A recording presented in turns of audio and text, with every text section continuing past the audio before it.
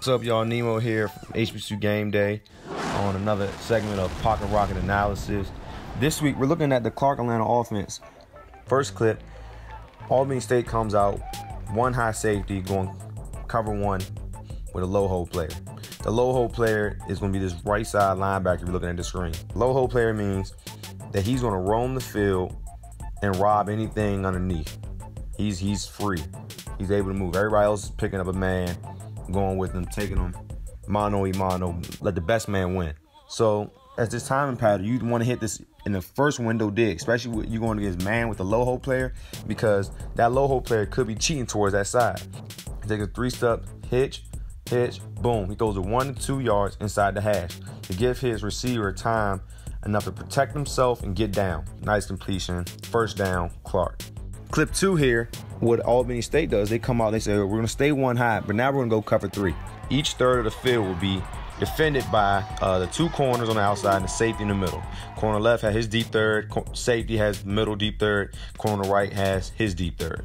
What Clark does, they figured Albany State's DBs wouldn't be disciplined enough to just go to their deep third if they seen their outside guy do a crossing pattern. And that's what they did right here. Outside guy, the receiver on the right, does a shallow. He does a drag route. When he does that drag route, the corner on that side, instead of going to his deep thirds, his eyes immediately go to his receiver. When his eyes go there, number 2 is pushing vertical, replacing where the cornerback should be on his deep third.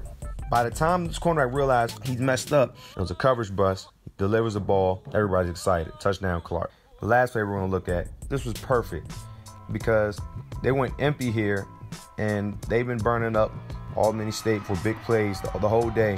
So what Albany State decided to do is they wouldn't go cover. They want to go quarters coverage. This is a 3x2 set.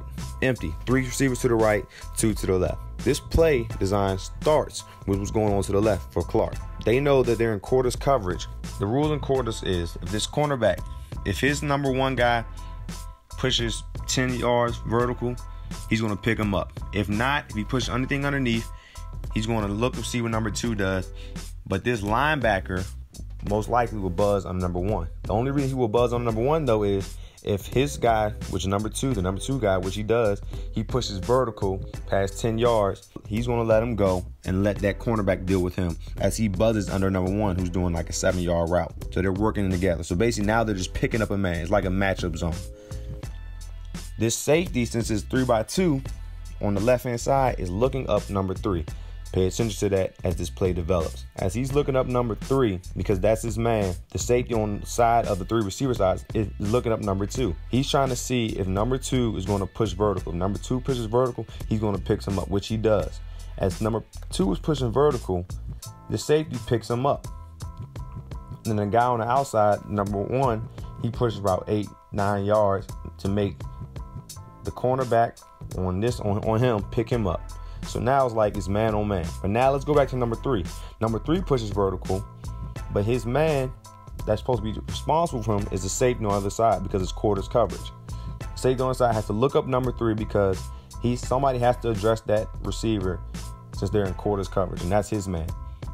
Coach Moncrief knows that and makes number 3 push up the seam, pushes vertical. He knows it will be difficult for that safety to get all the way across the hash. By the time he realizes it, it's too late. Curry throws a good ball. Frozen ropes, it doesn't float. It's too much air to give the safety time to come over there. And it's a touchdown for Clark. And everybody's partying on homecoming. And game's over.